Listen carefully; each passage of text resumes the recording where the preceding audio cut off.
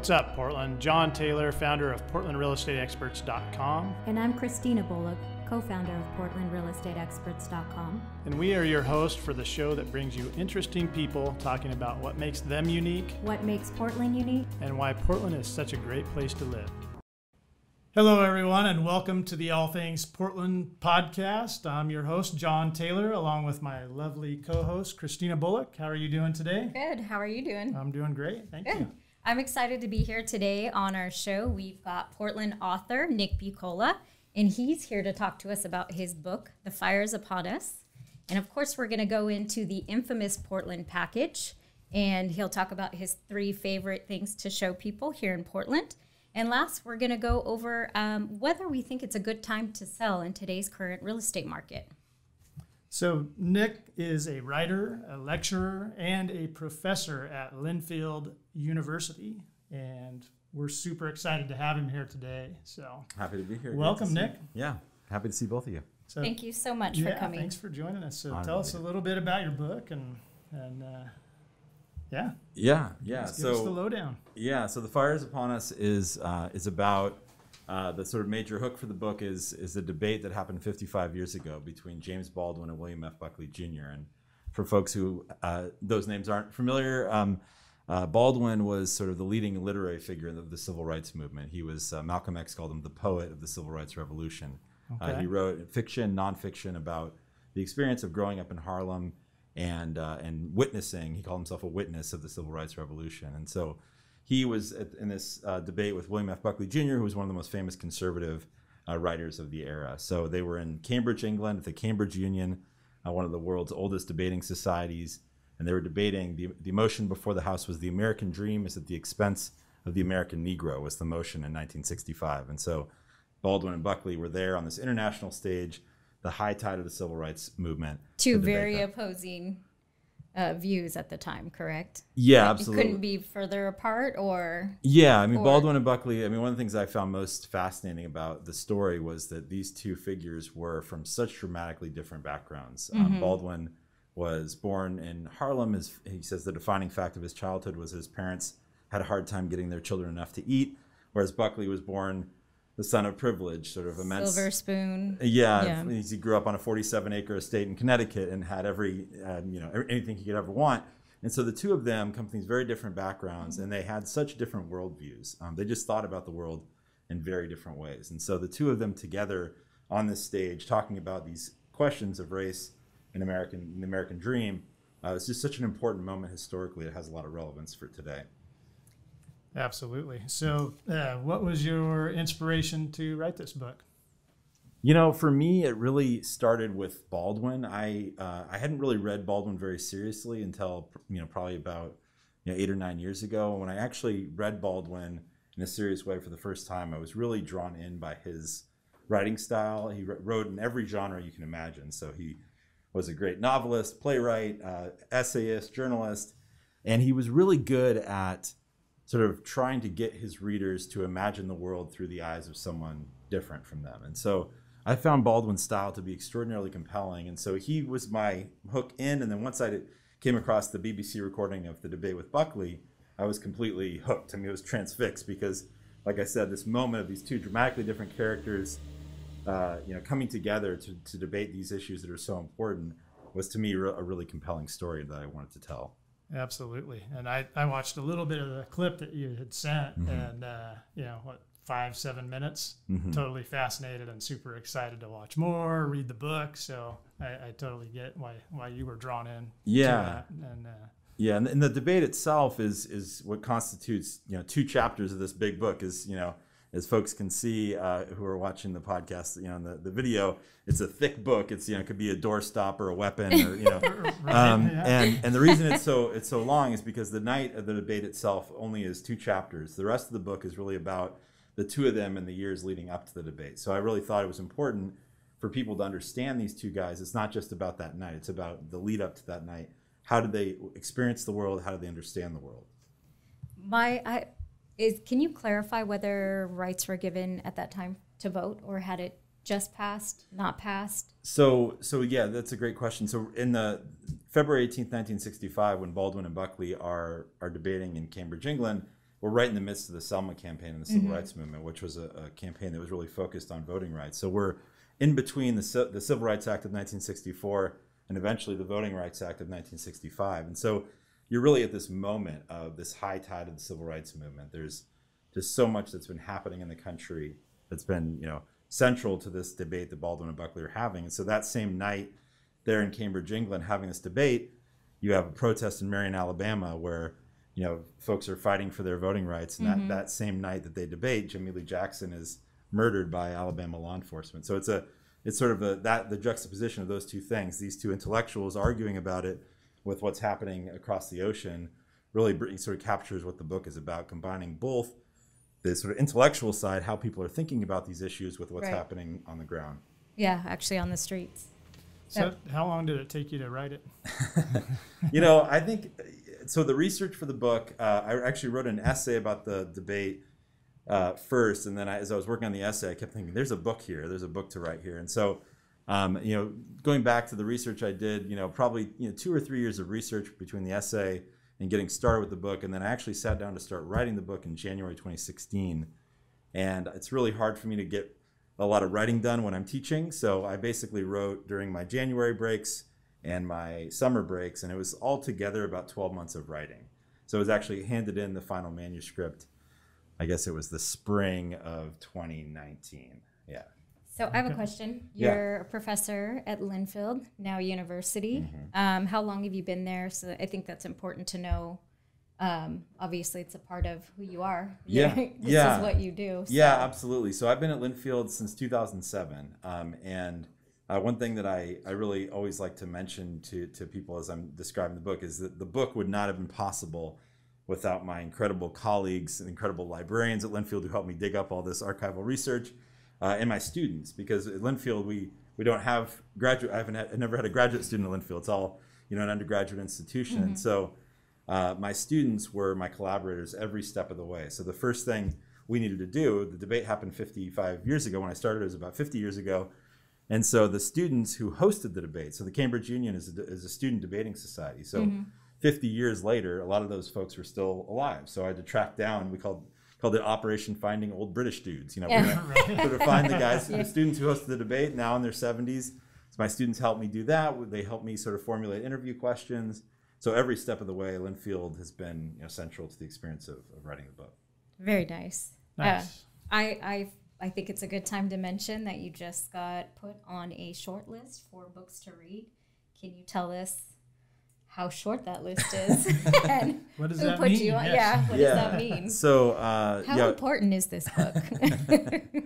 Well, that's for others to decide. But on Monday, I found out that the Fires Upon Us is on the short list for the Museum of African American History Stone Book Award. So it's really, it's really an honor. It's one of these things that it's the kind of award that I'm especially proud to be among the 9 books that are now, being considered, because the award is really about not only the importance of African American history, but trying to make sure that we, in the academy, as professors and writers, we write books that are accessible to the public, that people actually might want to read.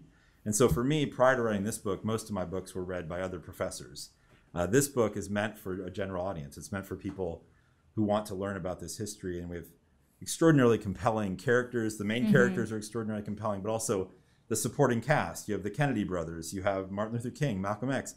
You have really these crucial folks in our history. And so I was really, really honored to be among the list of 9, and then they'll whittle that down a little bit more in August, and then in October they'll announce the winner. But I'm honored just to have made it this far. And there was, I think I read somewhere, 54 nominations, I believe. So you got that first cut. So congratulations. Congratulations. Thank you. Absolutely. Thank you. That's exciting. Pretty incredible. So I think we're just about done here with our first segment. Where can people find your book? You can find this book wherever fine books are sold. I encourage folks to check out independent bookstores. There's a lot of great independent bookstores here in Portland that are still, even if their doors aren't open, they're shipping books to folks. So it's available on audio if you like Audible. It's actually, the narrator is a Portlander, Prentice Onoyemi, who's a great audiobook narrator. He narrates the audiobook, so that's available as well. So it's coming out in paperback in a little over a month, but you can get it. Do you have a favorite small bookstore that you Oh man. go to here in Portland? There's obviously Powell's. There's Broadway Books, right, not far from where we are right now. But yeah, there's all sorts of great. I would just encourage folks to support those local independent bookstores if they can. Yeah, Absolutely. That's a good suggestion there. Yeah. So I think we're going to take a quick break here and listen to our sponsor. And we come back, we're going to talk about the infamous Portland package and Nick's favorite 3 spots here in Portland.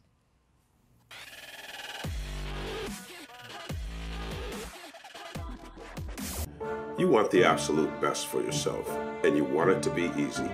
That's why we created Green 85. It helps with detoxifying the body gently, but we're proud it's chemical-free, unlike almost all other supplements you'll find. Bottom line, Green 85 will get you healthier. We look forward to hearing what Green 85 did for you. To get this product and our other amazing products, go to chemicalfreebody.com. That's chemicalfreebody.com.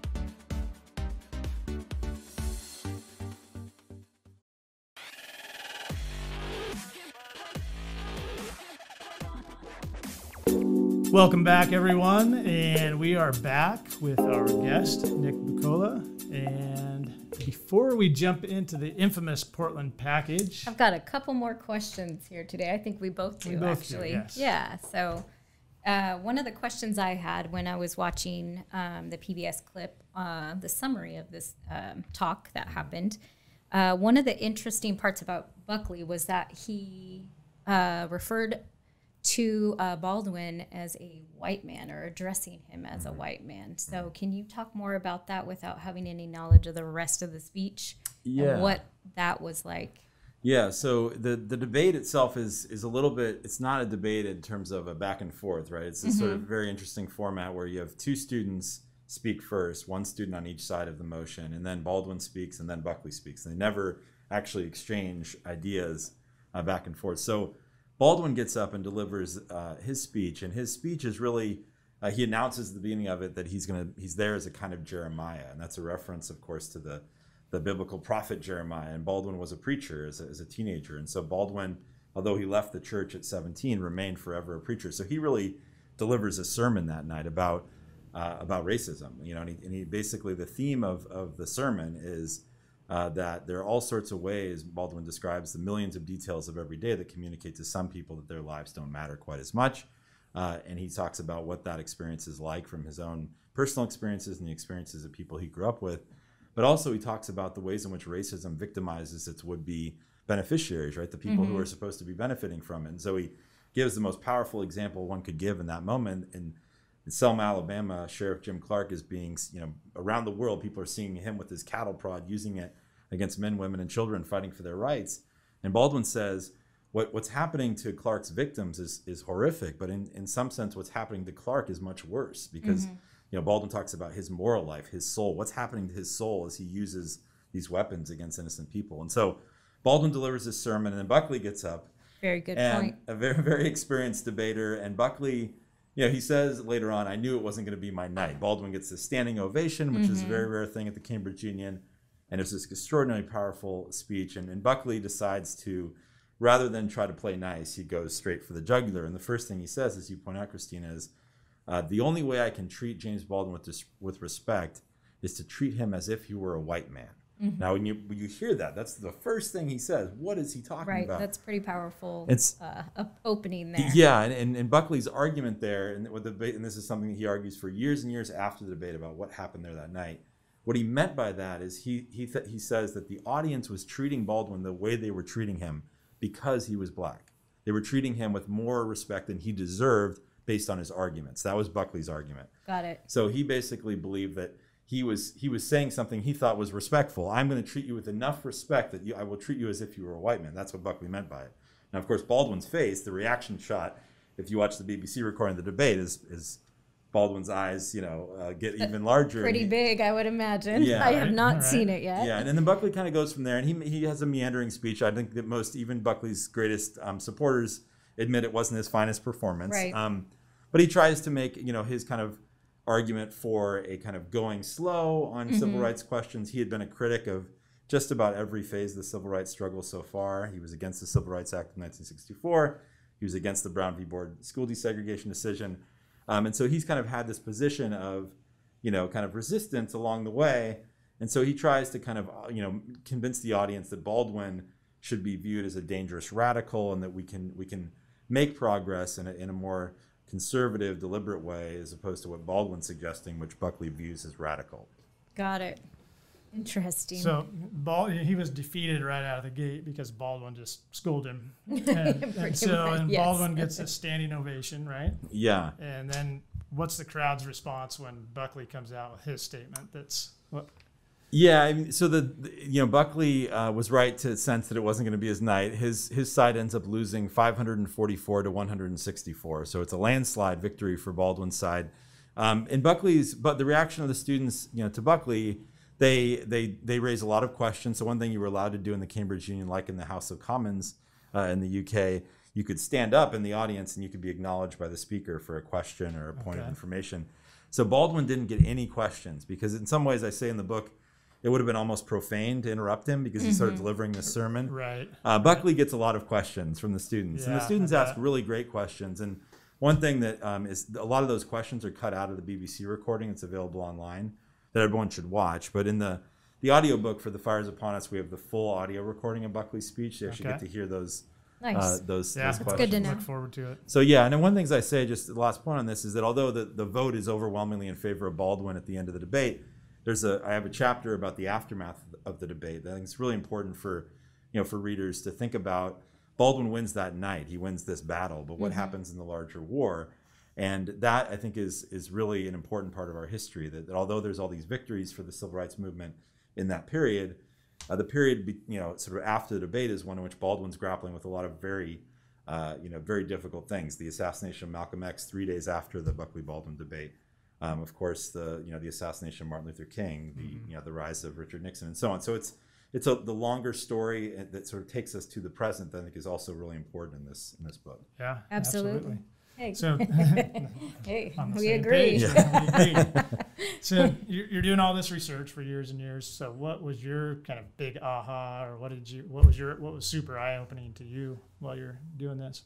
I would say, when I started the book, it became pretty clear early on. First, I wanted to figure out how they got there that night, kind of what was the story, how these two guys even end up in this same space together. And so that was really fascinating. But then as I dug into the archives, first the Buckley archive at Yale, which is vast. It's just this incredible archive where he not only wrote so much and published so much as a writer, but he also wrote letters just back and forth every day. So it's really fascinating because you can, basically one of the things that historians do, or people who are writing history, is they read dead people's mail, right? And so that was what I was doing, is reading all this back and forth Buckley's having with other public figures, back and forth he's having with, other people that he works with.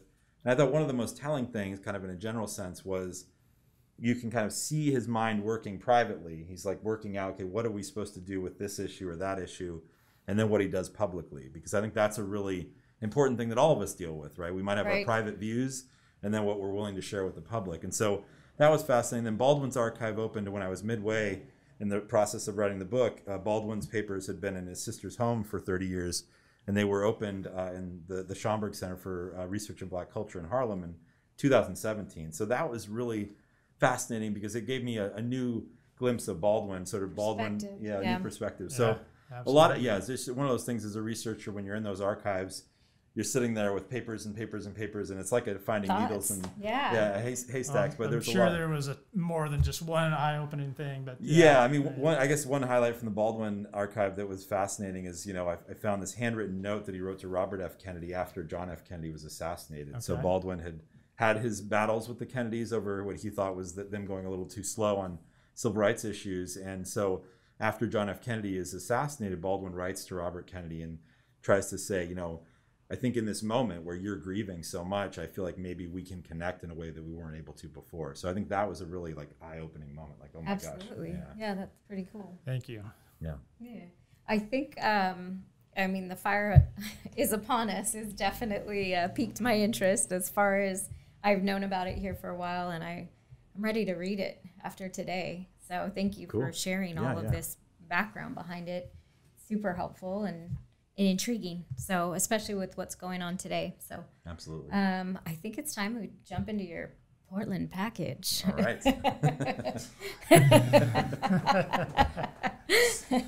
What are those three things? Just so if you're not aware, the infamous Portland package is basically packaging up your 3 favorite things you would where you would take somebody if you were bringing them in from out of town to Portland to highlight what Portland has to offer. So Yeah. So let's ask Nick. what would be 3 things you would do if you brought a guest in from out of town? Yeah, so I think it's a great. I love this feature on the program. I think it's a really cool thing to think about because Portland has so much to offer, and it's one of those things where you move to a place like Portland, and all of a sudden all your friends are like, "Hey, can I come visit you?" So I mean, I think that a couple of things that I love to do is take somebody who has never been to Portland to any one of our really cool neighborhoods. There's so many great neighborhoods in Portland, and just park the car, get out, walk around, check out all the weird shops, interesting people, Yep. And just maybe there's obviously so many good things to eat. So maybe walk a little bit, check out some of the good places to eat, food carts, food trucks. Do you have a go-to neighborhood, or it's kind of hard to pick one? It's hard, I mean, I think inner southeast, if you're in the Hawthorne neighborhood. Oh yeah, Hawthorne's always good. Mississippi, Alberta, those are some favorites of mine, and just going into one of those pods of food trucks. If and you food had to carts. pick just one, what would be the favorite? I guess I would Put you go. on the spot a little bit. Yeah. I would go.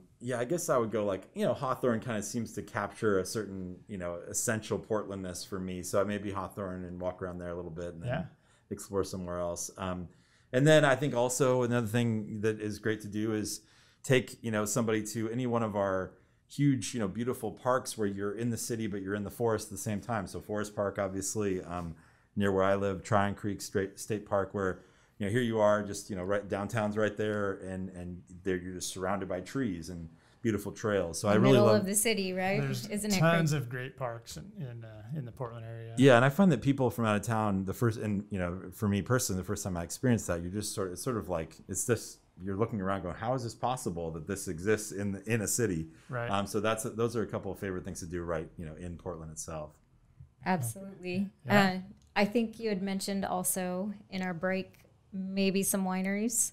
Yeah, another thing I love about Portland is there's so much to do here, but there's also so much to do just nearby. So if you hop on the 99 and head out toward our McMinnville campus at Linfield, you're gonna hit wineries everywhere you can look. So if you just turn off the 99 after about 15 or 20 minutes outside of Portland, you're just surrounded by beautiful wineries up in the hills, and so there's so many great wineries. I know. Do you have any favorites that you like to hit? I do. I like Stoller and Four Graces. They're just the people there are just amazing, and so those are 2 of my favorite. But they're, like you said, there's so many. It's hard to pin one down. It's nice to just Really, take a I can go drive to and any.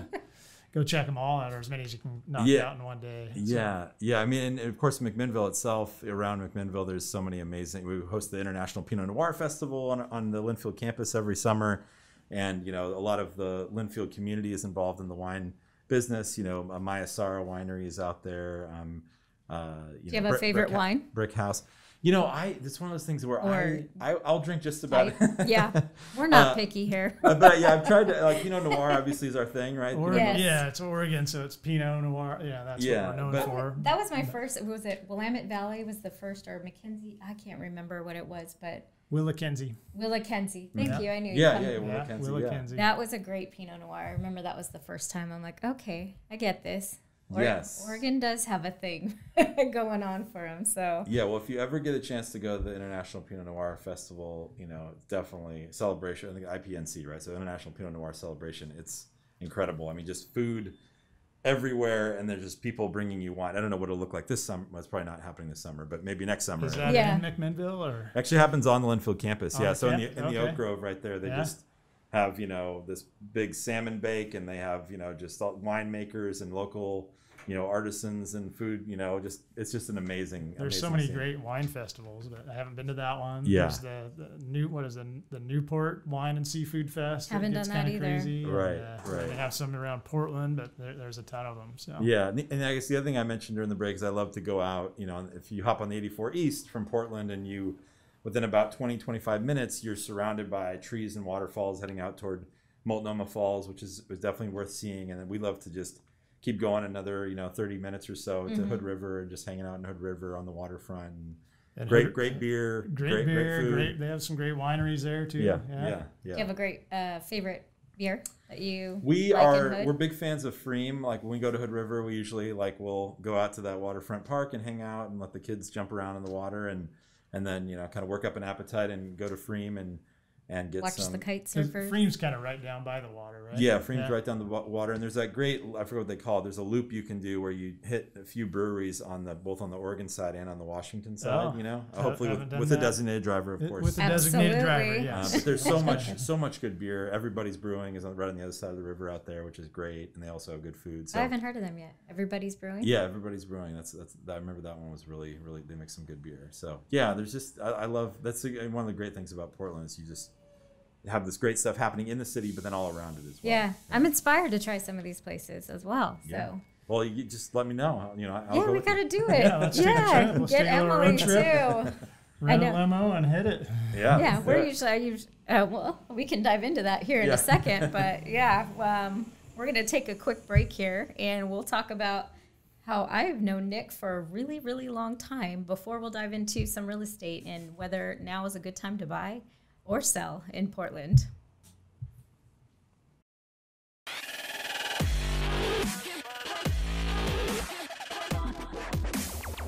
Have you ever thought about flipping your own home? Need to sell but cannot afford the repairs? We have the solution for you.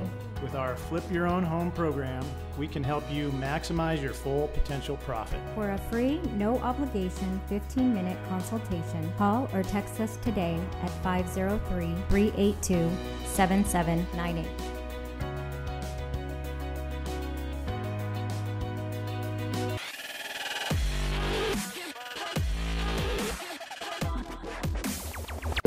Welcome back, everyone, and we are back with our guest, Nick, and we are going to talk about is now a good time to buy or sell a home in the Portland market?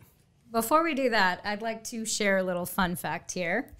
Nick and I are actually both California imports, but even further than that, we actually went to middle school and high school together. So you guys go way back then. We do.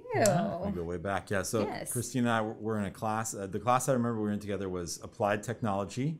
I don't remember what I learned in that class. No, wasn't it CAD or something? Was there a CAD happening in there? I remember making race cars is one thing, and I think you're not applying any of that today. I'm not really. Did we kind of goof around a lot in that class? We did. That's all it was. I really liked that. Sorry, class. Whoever that teacher was, you did teach us something. But no, I had a great group. I think you were in my little small group, and then Ashley Campbell I think was in the small group. Oh, yeah, and so it was a good. I have fond memories of that class. He was a smarty pants back in the day, and I'd like to call myself smart because I knew where to go to get a study partner here. So I remember I was your brain for that. Did you sit next to him during tests?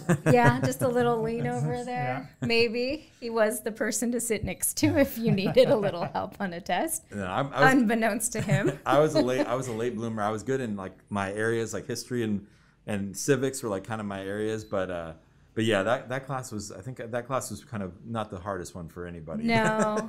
You did what? I remember going to your house for something. You were helping me on some project. Yes. So as a late bloomer, my major interest, my senior year in high school was how many Coors Lights I could drink. And so I remember. Most everybody's senior project, right? It wasn't mine in high school. I will say that. I was kind of not fun in that area. Well, so my brother was a year ahead of me at the same high school with Christina and I, and he was the one who was most infamous for throwing parties at my parents' house. And so I did decide during my senior year to try to throw a party, and I think it was a Super Bowl party, and it was a pretty daring party because my parents were at another Super Bowl party in town, and I thought we could have a party as long as we get everybody out, within 15 minutes at the end of the game. We can get it all cleared up. That always goes well, right? Yeah. It actually, hide evidence. Yeah, and it actually went really well. We got away with it. Sorry, Mom and Dad. But the highlight was that Christina, we invited Christina, and she came, and it was Christina was not on the party scene. No, it wasn't. And so it was a really great honor for us to have Christina. I had no idea. Who everyone loved Christina, and was so excited to see her at this party. And I think it was you know, it was a civilized party. We had a great time. Watched the game. Can't remember who played that year. I can't either. No crazy stories. It was kind of no crazy stories for me in high school. I actually had friends that just chose to stop telling me where to go because they're like, she's going to be a hard no. Yeah. What year was this? That was 1997. We were class of 97. Yep. It's hard to believe because we're so youthful. Yes, What you were can't the hot tell. songs in 97? What were you guys listening to Oh, after man. the party? God, I don't remember. That's a good question. Do you remember anything? Yeah, that's a really good question. What did the cool kids in California listen to? You know, I remember a lot of Tupac during my senior year. Of That's course. I remember for sure. But Aaliyah, I remember listening to Aaliyah. yeah, Alanis Morissette in Yeah. high school too. yeah, yeah. Yeah, I don't know what else.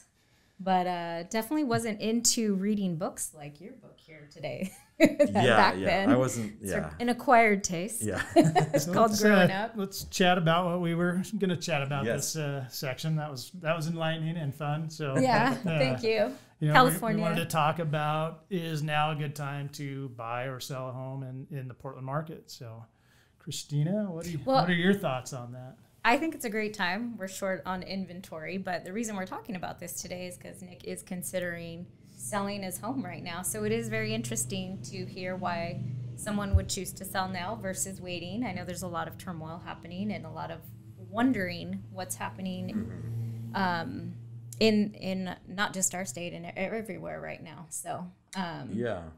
So how come you think it's a good time? Yeah, well, no, I'm curious to get your expertise on this. My wife Emily is also in the real estate game, so I've got an in-house expert, but always interested to hear what people are thinking. But yeah, we have a 4-year-old and a 6-year-old, and so every day they get a little bit bigger, and our house feels a little bit smaller. And so we have an old 1923 bungalow. You know, it's beautiful. It's Super cute. it's a nice neighborhood, a block away from the elementary school and all that, but.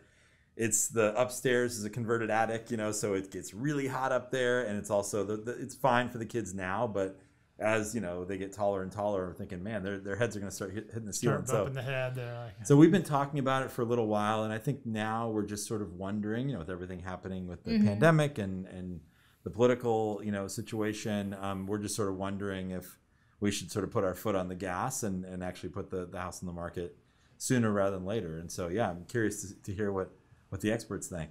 Yeah, so I think now is a good time. There's a lot of uncertainty in the market, and but the nice thing is the market's hot right now. Houses are selling. Yeah. There's multiple offers in a lot of cases, and the reason is because interest rates are low, and at a historic low, under 3%, which is incredible.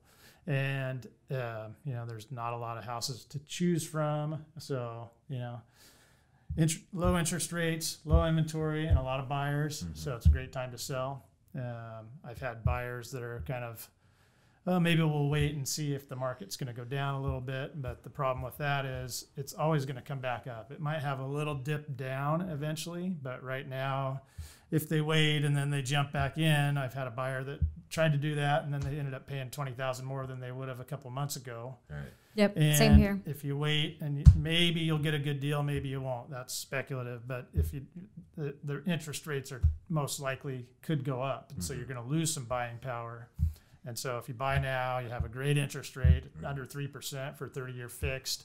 And unless you're planning on flipping the house or something, you can buy it next year in a dip. If you can time that perfectly, great. If you have that crystal ball, that's a lot of luck. Right. But if you're moving because you have a reason to get into a bigger house, you're going to get into something with a great interest rate. You're going to sell your house for a great price, and you're going to be in a house that you love, and you'll be in for the next 5 or 10 years or maybe forever. So, and historically, 5 or 10 years from now, it's gonna go higher. So, now's a good time to buy for sure and sell. And sell, yeah, absolutely. Yeah, that's my take. What would anything to No, I add to that? agree. Have seen people want to wait as soon as this started, and then prices have just continued to go up. We need more houses on the market, that's for sure. Right now, there's a lot of competition out there for buyers. But yeah, I say real estate is a long-term wealth game, and that's what I always tell everybody that I'm working with. Unless you're a flipper, like John mentioned, the idea is to hang on to the real estate for a while, and then it always ends up being in your favor. So ride out any low points that might arise. I mean, so far the housing industry is almost keeping us busy at this moment. There's just a lot of questions. And like you said, can't predict the future, but we know what's happening right now. And if you plan on keeping your house for a couple, 2, 3, 5 years, I think historically you're going to be just fine. So that is my short story on why now. I agree, and I don't think there's going to be a huge crash. Nothing like what we saw back in 2008 when the entire world crashed. And that was an implosion as well. That was a total implosion, so I don't think we'll have an implosion. But there might be a little dip, and it just depends on, the overall economy. Are people going to permanently lose their jobs? How many restaurants are going to be permanently shut down, and how that affects everything? And then what are lenders going to do based on that? Are they going to tighten up lending regulations or not? And so there's a lot of ifs. But historically, it's going to go up. So, quick question: what neighborhood are you guys in again right now? We are in sort of South Burlingame, Markham, kind of right around Terwilliger. Yeah, sort of on the other side of Barber from Multnomah Village. Nice. Do you have an area that you're looking to go to? It's because I work at Linfield and my commute is to McMinnville. We pretty much limit our searches in Portland, since we've been living in Portland, to Southwest, just because otherwise the commute becomes even more daunting. Right. So we sort of are thinking about just areas around Southwest. I don't know if you have any favorite neighborhoods in Southwest that are appealing or that you think are good spots. I liked the Vista Hills area of Southwest Portland over there. You could sneeze and you'd be in Beaverton, but it was like along. Right. I feel like the neighborhood was really pretty, and but a lot of that Southwest area is like that. The 1950s homes and. Yeah, there's a lot of great mid-century homes over there in that particular area. So a lot of it depends on what style of home you want, and do you want to be in a kind of a suburban neighborhood that's newer, or so there's a lot of that. But all of that Southwest is great, and especially for the commute you have. Right. So that's where we're. Are you trying to keep your kids in the same school district, or are you guys open to change? It's sort of. I think we're more open to change now that that we know that they're going to be online for a while, and our little guys still pre-K. So I think we're open to change. I think we're not, because we just had 1 year at the current elementary school, which we love. We're open to moving someplace else. So McMinnville's out of the question, or I think so. We lived in McMinnville for a couple of years, and it's a great place to live. It's a great town. Then we moved down to Corvallis. Emily went back to school. She at Oregon State, so we were there for a couple of years, and then she got into a program up here at OHSU. She's also a registered dietitian, so she did that program. So once we were here, we lived in the South Waterfront, one of those before we had kids, in one of those nice apartments, and then we've just kind of moved around Southwest since then, and then bought our house about 5 years ago. We love Portland. It'd be hard to leave Portland. As much in the McMinnville. Is one of those things. It's 35 miles. Now that we have the bypass, makes the drive a little bit shorter. I have been a carpooler for many years. I don't know what carpool is going to look like when in the era of pandemic. Right. Didn't even think about that. Yeah. So we'll see. I mean, we're definitely. I mean, Emily's got doing great things here in Portland. So we definitely are feeling attached to Portland in a lot of different ways. I think we were kind of prepared for these. Your carpool. Growing up in Southern California, I think no matter what. That's standard. Yeah, the traffic here is nothing compared to what you it's a different kind of. Or at least it's catching up. If anyone considers it bad nowadays, it's we still got some ways to go that we can. Yeah, but I do want to avoid if I am going to be driving to McMinnville for years to come, right? So I want to avoid having to drive through Portland on my commute back I don't home. blame you. All things to consider. Favorite style of house that you like? Or? I think that we're definitely fans of. We didn't think we'd end up at our home that we're in now was built in 1923, so we didn't think we'd end up in an older home. But I think that we like the older or newer. We're kind of I think we're there's sort of like a period of architecture that sort of has a certain floor plan that doesn't seem to use space particularly well, that we're trying to avoid. But we're just like looking for that house that uses space well, and I think we're pretty flexible. You got the charm like out of your system, that Yeah. cute old charming house, Absolutely. and you're like, wait, this doesn't work as well Yeah. anymore. So unfortunately, we are running towards the end of our time. I think we could spend another hour or two here with you. It's been amazing. So I appreciate the chance to any talk. parting shots you want to tell us about your book, and and where we again remind us where we can find you and your book and. Yeah, well, I'm really grateful for the chance to be here. I'm on Twitter. Buccola_Nick is my Twitter handle. Can you spell that for anybody? Oh yes, Buccola Underscore _NICK. And yeah, I have a website, www.nicholasbuccola.com, if you want to see more content related to the book, videos of me talking about it and that sort of thing. That's all up at www.nicholasbuccola.com. Yeah, and check out Linfield. It's a great school. You've got paperback coming out in a month, you said? Paperback is available for pre-order now. It comes out September 1st. Yeah, it's on Audible for about $7. And I think. Audible has the full debate. The full debate, yeah. Everything. Yeah. And read for you by a Portlander, Prentice Onayemi, who's a wonderful. Even better. Yeah. Yep. Yeah. So Perfect. Well, Yeah. Thank you again for joining us. Thank you so yeah, much. thank you so much, Nick. It's so good to have you here. Yeah, it's great to be here. I appreciate it. Yeah, look how far we've come. Look at us now. Look at you now. You're Look so at you now. smart. All grown up. Still, All I'm grown still up. saying it. All right, everybody. Thank you for listening today. And you can reach us if you have any real estate questions at portlandrealestateexperts.com. Thank you so much.